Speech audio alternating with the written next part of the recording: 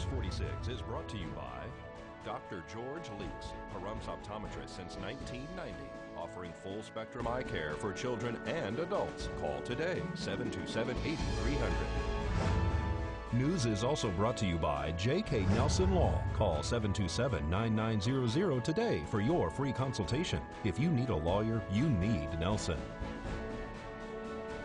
News 46 is also brought to you by Humana, serving the community. Please stop in at 1397 South Loop Road on the corner of Loop and Highway 160.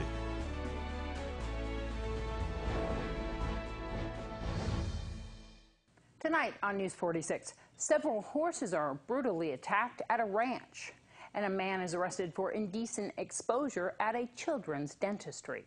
News 46 starts now. You're watching Kpvm News 46 with Deanna O'Donnell.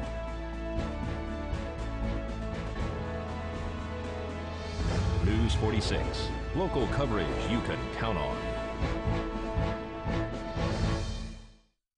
A quiet community is shaken to the core following a vicious attack on several horses.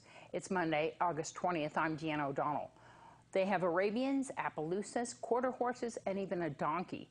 The Big Pine Saddle Club near Bishop, California, was formed in 1975 by employees of the Los Angeles Department of Water and Power who wanted horses but didn't own property to house them. The legend continues now with the second generation who passed down the tradition on the 15-acre property, continuing their deep love of horses. Last month, the peaceful and serene lifestyle on the ranch was rattled to their core when several of their animals were found stabbed and their throats slashed. Items were stolen out of the sheds and even a truck was set on fire. Facility owner Shelley Snodderly spoke to News 46 over the phone recently. On July 2nd of this year, members at the Big Pine Saddle Club in Big Pine were alerted to a fire that was happening at their facility. Fire crews arrived on scene and found a car fire at about 1:30 in the morning. The next morning, Shelley Snodderly, who runs the facility, was alerted to 7 horses that had been knifed and had their throats cut open. 4 of them required stitches for their wounds. We spoke to Snodderly on the phone. It was about 1:30 that there was a sheriff. He noticed a fire in the Saddle Club. So he called it in to the fire department. They responded.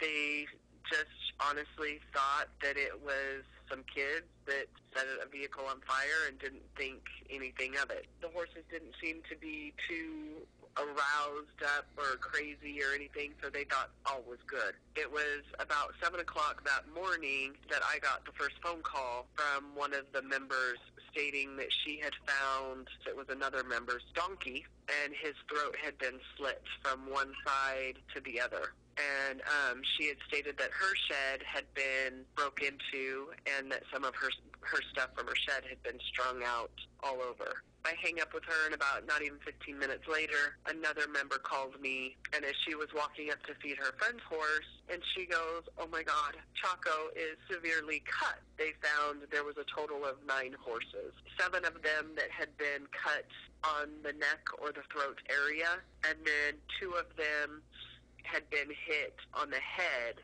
and 1 of them had been cut and hit with a blunt object. The poor horse could barely walk. He was pretty battered. Chaco had been from one side of his neck to the other, about 14 inches total. He had, I want to say, they put like 14 staples or 16 staples in him, and we were told that he was very lucky because if it would have just been a little bit further, he could have died. She also describes that the horses are a little weary of new people now. They know so many of us in the club, so like when I go to check on them, I will walk up and they will come to the fence to see me. But, you know, if I have somebody that they've never seen before next to me, they're a little more shy. Snodderly tells News 46 that police are on the trail of who they think that is actually responsible for this horrific attack. It sounds like it might possibly be juveniles. I'm thinking it's more of the younger adults. They're thinking it was probably 3 to 4 people, and they've kind of narrowed down who it might be. They have sent evidence off to have it DNA tested and fingerprinted. If you would like to help out Big Pine Saddle Club, you can go to gofundme.com/Big Pine Saddle Club. This is Deanna O'Donnell for News 46. Horrible story, but I hear that officials are saying that they may be making an arrest in that case soon. A man who drove heavy construction equipment to the local market was arrested after he says he had been drinking and driving all day throughout the valley.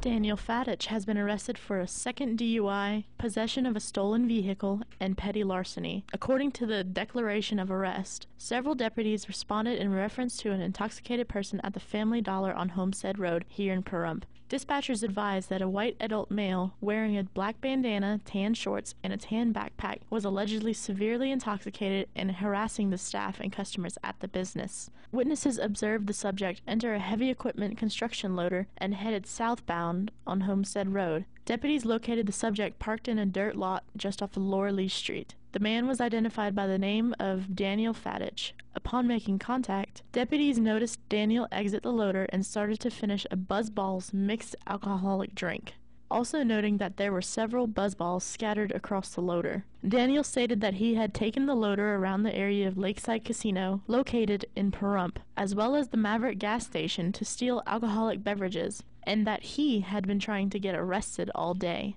Daniel was unable to keep his balance and was incoherent in his responses to the deputies, but stated that he was having relationship problems with his girlfriend. He asked deputies to do whatever you've got to do, just take me to jail, while also making spontaneous utterances numerous times that he had been driving for 6 hours stealing beer. Daniel was placed into custody and transported to the Nye County Sheriff's Office Detention Center without further incident. This is Peyton Kingston for News 46. Thanks, Peyton. A local man and your Business First Brief right after this break.